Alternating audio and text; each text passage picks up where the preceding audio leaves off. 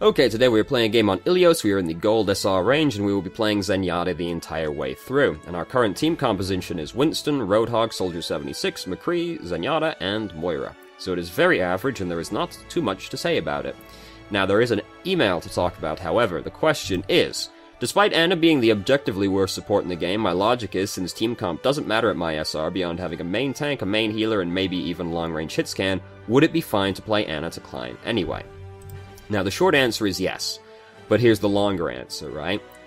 So, if we're talking about a MOBA, a fighting game, a card game, you know, the difference between low-tier and high-tier fighter, deck, card, whatever, the difference is huge. It's galaxies apart, usually. The difference between top-tier and bottom-tier in Overwatch is not that big, really. And Ana wouldn't even be in the lowest tier of heroes anyway, right?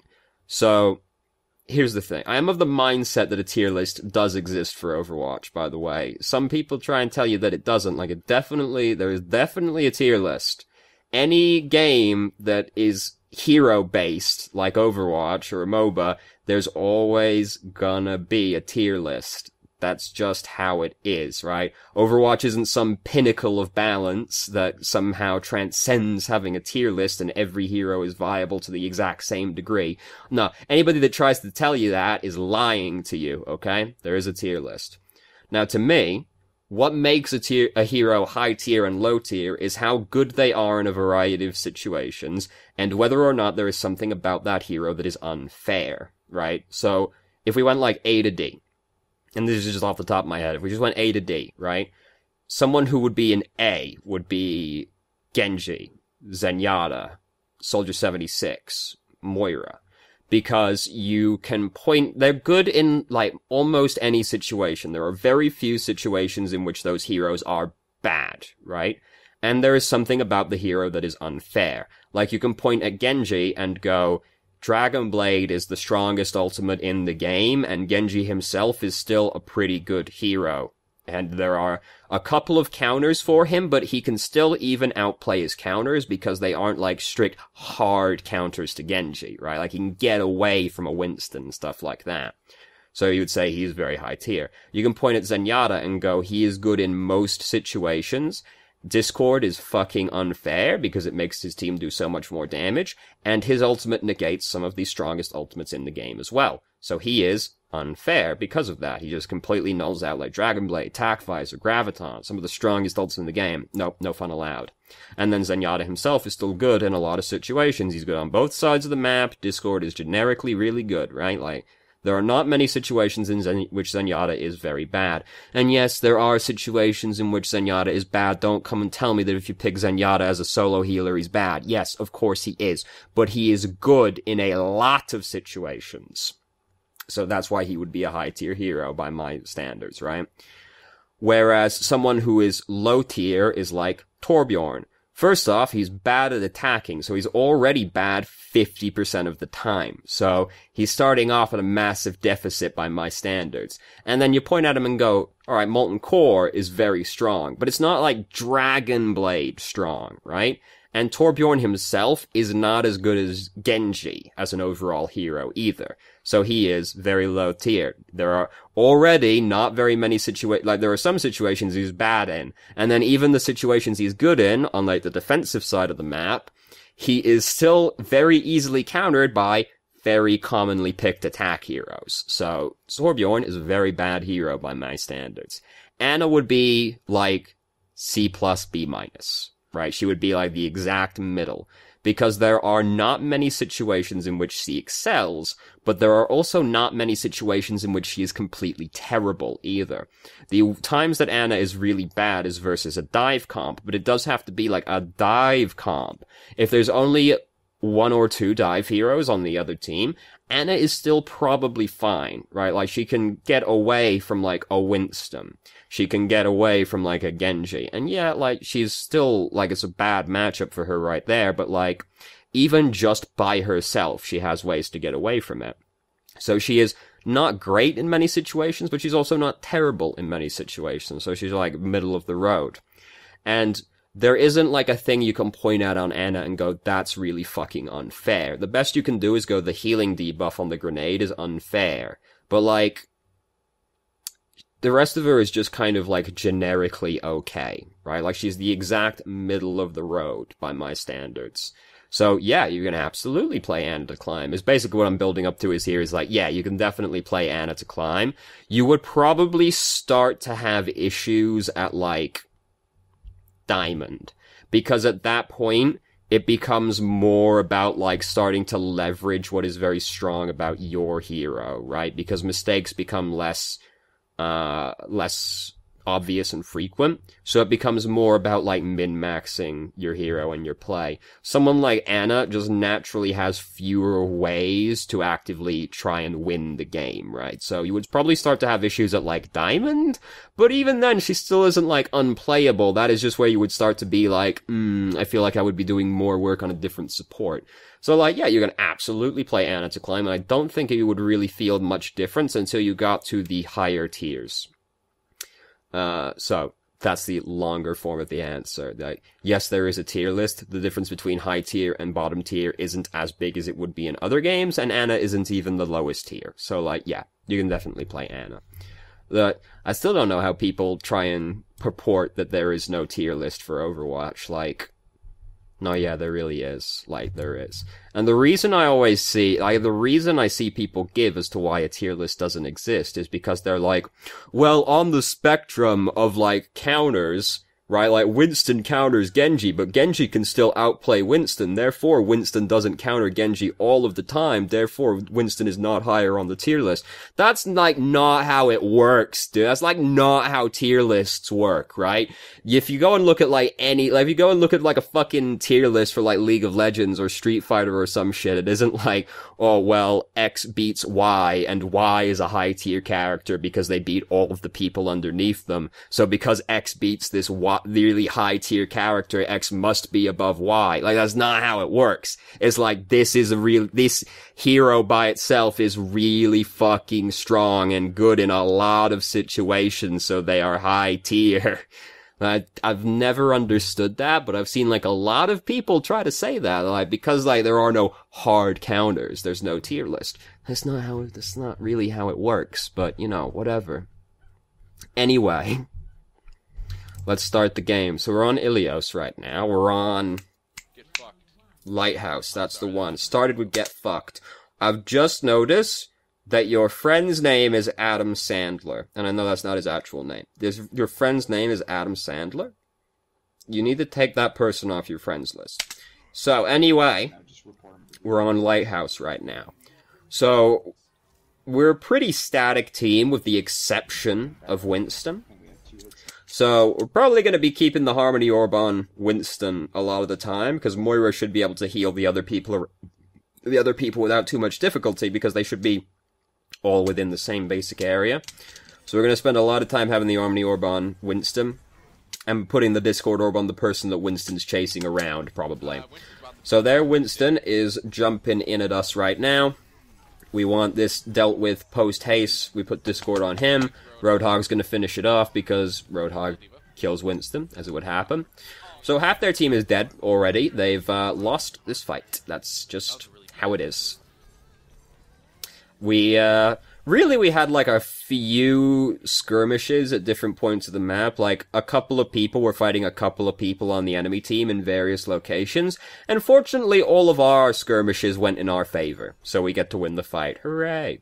It's like some matches, it's basically just a bunch of 1v1s happening over the entire map. And sometimes your team is just going to be the one that wins all the 1v1s. So it doesn't even matter that no team play happened. So, Winston almost died. He got away with it. Roadhog, however, he's been bumped off the edge. There's not very much he can do about that one, because the hook, tragically, does not function as a grappling hook. Imagine if it did, right? Imagine if, like, it functioned like Widow's hook shot, but it was like a skill shot, right? Like, Widow snaps to things. What if you could, like, throw it at the lip of an edge and pull yourself up? Would that be balanced? No, probably not, but it would be sick, right? Like, don't tell me it wouldn't be sick. So Soldier's dead now. So we're missing our tank, one of our tanks rather, and one of our DPS. So things are going rather poorly right now, and we've been surprised by McCree. This is a scary place to stand as Zenyatta in general, just because you can't see the entire courtyard. Like, it's all blocked off right now. It's kind of important to be able to see that, because you need to know if somebody's trying to sneak up on you, because Zenyatta is one of the worst heroes in the game to get snuck upon in general, because Zenyatta's way of surviving somebody trying to kill him is to just kill that person faster. So standing in a position where you can't see most of the ways that people can get to you is going to lead to, like, that kind of thing happening. I do think there's an issue with Lighthouse where there isn't a fantastic place for Zenyatta to stand, really, because everywhere's pretty scary to stand. The best you can really do is more like here, right? Because you're near your team, you're still far away from them, and I mean, like, yeah, if you're on the other side of the map, like, right there, like, you know, you can probably assume that, but just in case, you know. Some people like to be argumentative for its own sake, like, yeah, the other side as well, you know. But, like, here's, like, the best you can do, because you're still far away from the enemy team, which is what you're trying to accomplish if you're like Zenyatta or Ana. You're still close to your team, probably, because they'll be hanging out, like, around the point somewhere in all likelihood, so they can help you if you need it. And, like, yeah, you're next to the ledge, which is kind of scary, but you can just kind of go in the doorway if you think somebody's going to try and knock you off. Like, you'll see the Lucio coming. You'll see the Pharah jump in the air, right? You'll see the Diva coming. So you can just, like, get out of the way of the boop. And you can just see a lot more of the stage, right? Which is important for playing, like, a hero that has no mobility and doesn't like to be snuck up on. Which is basically all heroes with no mobility. None of them like being snuck up on. Zenyatta's at a natural disadvantage of being a floating box as far as his hitbox is concerned. So he's, you know, if we were going by fighting game standards, Zenyatta would be really, really low tier because his hurt box is literally a giant box around him in the sky floating around. And his hurt box is this tiny little pinprick that he shoots out. Anyway. I don't know what I'm talking about. It's been like one of those days so far already. We're like 5 minutes in, it's been one of those days already. So soldiers using TAC Visor, what do? We use Transcendence, it's how it is. Now, Roadhog, tragically, has been purple this entire time, so healing debuff is pretty strong in the right situation, right? There is, like, one area in which Ana does really, really excel, and that's against Zenyatta, because her grenade completely stops Zenyatta's ultimate from being effective, and that's really good. And then you can take that a step further. If your team has Zarya, and the enemy team has a Zenyatta, suddenly Ana becomes a lot better, because the worst thing that can happen to the Zarya team comp is Zenyatta uses Transcendence in the Graviton. If you got Ana, don't matter. Everybody in there is no longer healing. Yeah, you can't kill Zenyatta. You'll kill everyone else, though, you know? Incidentally, that's why Graviton Pulse Bomb is one of the strongest ult combos in the game, because it kills you through Transcendence. So, anyway. Nano Blade technically also kills you through Transcendence, because Genji can do enough burst damage quickly off of it to kill you through Transcendence. If you cut and then dash quickly enough, it just kills you. Like, you just die before Transcendence can heal you. So our Roadhog's gone off the edge. We're upset about that, you know, boo. Standing in this room is, like, kind of scary when there's an Ana, or not an Ana, a Moira on the enemy team, because her orb bouncing around you in the room can kill you. That's kind of scary, but there's also the health kit, I guess.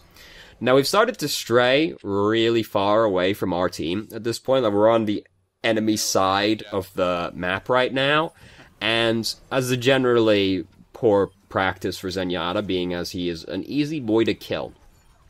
But also, there were not that many people over there, so it didn't end up mattering. I think we were trying to kill, like, their McCree. Zenyatta's not really good at dueling very many people, really. Right now, we're playing Zenyatta. We get to sit outside of the point, shooting orbs at the people who are fighting, and hooray. Bullshit ass fucking hook, says, Cypher Neo. And then we just say good round in response to that. That's a tilter right there. Like, that's... Someone's really angry, and then you go, good round. They'll be like, it wasn't a fucking good round, though, was it? And then they're more tilted. Easy. Nuclear launch detected. EMP. No, an EMP is not a nuclear launch. Funky pants. Thank you very much. No, mayonnaise is also not an instrument. Thank you.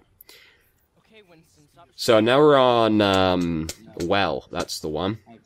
Well is a scary map for Zenyatta because there are a great many directions in which danger can approach you, and being an immobile boy with a very focal hazard in the middle of the point is kind of scary as well. But this is like one of the few maps on Ilios where Zenyatta just has like a really good place to stand, right? Like this is just a good place to stand as Zenyatta. You do have to, like, keep an eye on the left and the right to make sure you're not getting flanked, but, like, this is, like, a good place to be as Zenyatta. Now, unfortunately, our whole team have died, so it becomes an issue at that point. I was sort of talking about where we're standing more than actually, like, looking at what was happening, so I'm gonna go back and see. Ah, yes, Roadhog was bad, I understand. Winston's almost dead. We're trying to heal him. Then the Harmony Orb falls off, and we don't have it on anybody. Now, Winston shouldn't have gone back in like that, and then the two DPS are over on the other side of the wall as well. Yeah, no, there's not much you can do about that one. Get fucked, Moira. I've actually been playing, like, more Ana on my Smurf, because basic reasoning being, I know where to stand, and low SR people also don't know how to dive, so Ana, if they don't know how to kill you and you're just positioning right and they don't know how to dive you, like, you actually are effectively immortal because they don't know what to do, right? Now, granted, that is kind of just like saying, well, get good, right? Like, it's not super helpful advice to be like, well, if they don't kill you, they can't counter you. It's not super helpful, though. So, anyway, like, our whole team died and there wasn't very much we could do about it because basically it was their own fucking fault. For the most part, anyway. So, we're not very happy about this situation back here. Like, we're trying to come through this very narrow area, and there's a Junkrat out there. Winston just put his bubble down, and it broke within, like, 5 frames of him placing it. Like, it was quite tragic. Now he's fucking dead. So we've lost our main tank. That makes it bad. We can see Roadhog is not long for this world. Moira's using Coalescence, but everybody's kind of already dead, so there's not much to be done with it. Like, it's one of those situations where there isn't really much you can do about that one. And I mean, this is the way with playing supports in general. I will show you the way, right? Supports, I'm gonna need to move it ahead a little bit there because Roadhog was making me uncomfortable. I could feel him breathing on my neck. The thing is with supports is that they generally have less agency over the game in general compared to the other roles. This is why Mercy mains are the saltiest players in the game. Even saltier than the Genji main is the Mercy main, because they feel like they have very little agency over the game, which is a very frustrating feeling. And yeah, supports do have less agency over the game. There are some situations in which you can do nothing as a support. And that's true of all the roles. There are situations where you can do nothing about it, but like there are more of those situations for a support. Like if you're in that alleyway right there, your option is have Transcendence and maybe everyone survives. If you don't, well, there's basically nothing you can do other than, like, fucking come around the corner and headshot kill, like, 3 people immediately, right? Like, it's not realistic. Yeah, there's technically something you can do, but not really. So we're in a very, awkward position right now. We don't really want to be fighting over in this area. We decided to use Transcendence. I wouldn't, just because it doesn't really look like it's going that well to begin with, and you don't really want to commit ultimates to a fight that's already going badly, because like most support ults don't like swing a fight around on its head. I've already tried to record this like 3 times and not drunk anything, which is a very poor plan on my part. So, if you're wondering why, oh god no, don't do that. If you're wondering why the first time I started the opening speech about tier lists, legitimately, I was talking for 25 minutes. And I was like, this is too much. So I was like, we'll start again.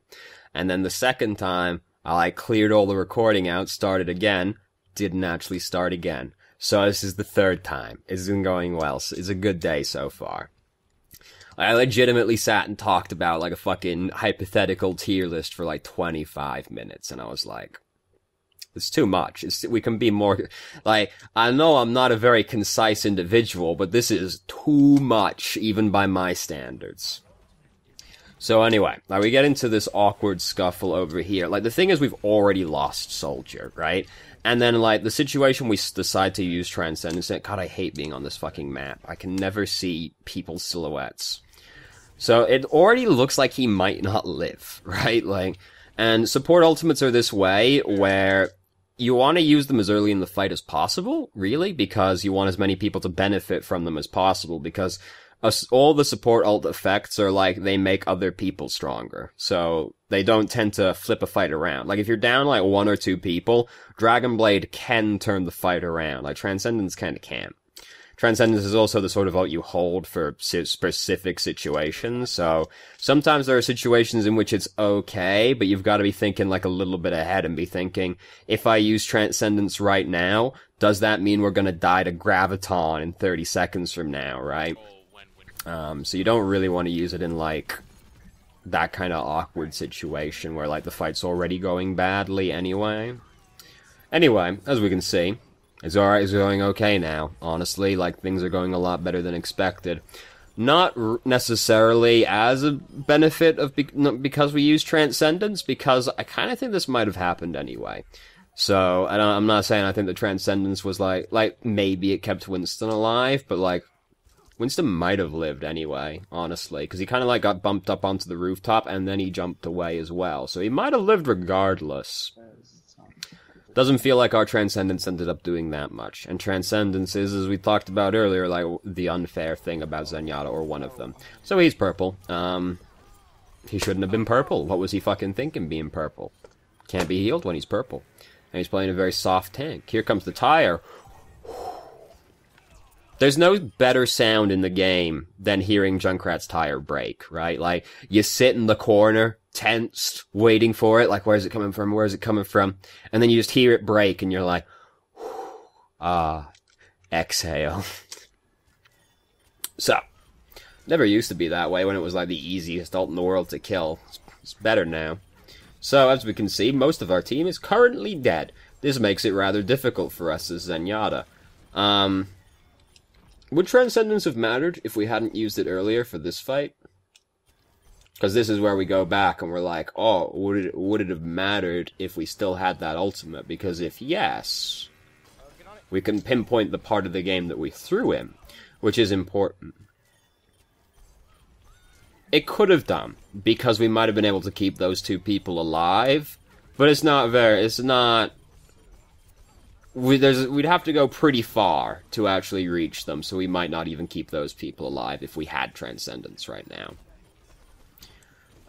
So as we can see, though, things are going rather poorly. We're using Transcendence right now. Now is not the time to use it, because these 2 people are still, like, full health right now. And nothing, catastrophic is currently happening. Okay, that's not true. Like, it's going very badly.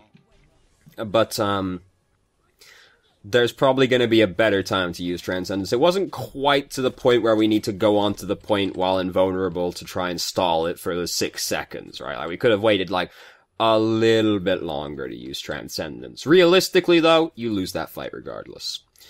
It's just one of those things where it's like, you know, yeah, it would have been better to do X, Y, Z, but realistically, you probably still lose anyway. It's just doing X, Y, Z would have given you, like, a 1% chance of success instead of a less than 1% chance of success. Yeah. Sometimes that 1% matters, though. Sometimes. Sometimes, because you changed off of the only healer to Doomfist so you could get back to the point faster, sometimes that matters because it only needed you to get there and touch it for the rest of the 5 ultimates to come in. Now, does that happen very frequently? No, it probably happens once every 1,000 games, but sometimes it matters. I don't know what I'm talking about. You ever knew what you were talking about? Wow! That's fucking rude, straw man I've constructed to mock. You come into my own house and insult me like this? Unbelievable. Now, so we're playing Ruins now. Ruins is like one of my least favorite maps in the game, because I hate like the really awkward geometry. We don't want to be in the point right now, I can tell you that much. We don't want to be on the point. Like, if we're winning, it's fantastic as a hero like Zenyatta or Soldier, because we can just sit exactly where we are right now, see the entire universe before our eyes, and it's quite difficult for them to get to us because there's a lot of things in the way. If you're losing, you don't get to stand here very freely. Or if things are just neutral, you don't get to stand here very freely. So, if you're winning, it's great! If you're not winning, it's terrible.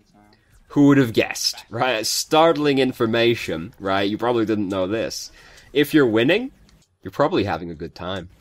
And if you're losing, you're probably having quite a bad time, actually. I know. Shocking, isn't it? So, because we are winning, though, we get to benefit from the geometry of the map. Now we're going to use Transcendence. It's fair enough, because quite a few people are low health, and Moira's using Coalescence, but, like, it isn't the sort of ult that saves people who are seconds from death, right? Or, like, a second from death. So, it's fair enough. The fear now is that Soldier will use Tac Visor before we have Transcendence back up. But at the same time, we also have D.Va on our team, so it might not matter. This is also not one of the best maps for Tac Visor, because there isn't a great position to start using it in unless you're already winning.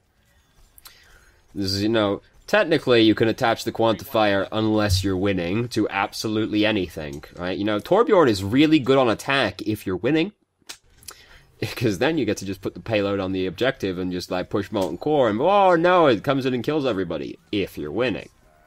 So we hear McCree, we duck down, McCree's dead now, no more concern, jump back up, start throwing orbs at people. Hooray! It's great. It doesn't, it feels like one of those maps or one of those matches, rather, where the outcome of the game is kind of preordained, honestly, like... We don't need to use Transcendence right now, because not very much is happening, unless we heard Soldier start using Tac Visor. I don't think so. Oh, that feels bad. Yeah, it feels terrible, man. We kind of started using it right as he did, so I'll give the benefit of the doubt and assume we heard "I've," and then we pushed the button. I'll give the benefit of the doubt. Probably could have held it for a little bit longer, though. Like, when we start using it, everybody is full health and, like, not looking like they're in danger of dying. Like, D.Va goes in, but, like, it's not the end of the world, probably, right? I actually didn't know he had this emote. I don't think I've ever actually seen that. You learn something new every day. That was fun. Stromboli! I wonder what he does. Wow, no way. Oh, another one? Wow. Is he gonna get a third? Oh, he wanted it. He fucking wanted it. Didn't get it, though. Stromboli, what a hero. So, the thing that stood out the most in this game is I don't feel like we got very much value out of Transcendence, honestly. There was the one where he was using Tac Visor, but unfortunately we still lost because Roadhog was purple while we were using it. But I felt like overall we didn't really get much value out of Transcendence. Other than that, I don't think there was that much to say about the match. I feel like it was one of those where the outcome was going to happen kind of regardless of our input. But, yeah, Transcendence. Could have gotten more value out of it, I think. Yeah. Alright, so thank you very much for watching. If you did, if you have any questions, feel free to ask. I'm more than happy to answer. Join our Discord. I mean, I know you have, but if you haven't already, other mysterious person, if you haven't already, join our Discord, and you can ask questions more directly and have, like, a conversation about things, and I hope you find the video helpful.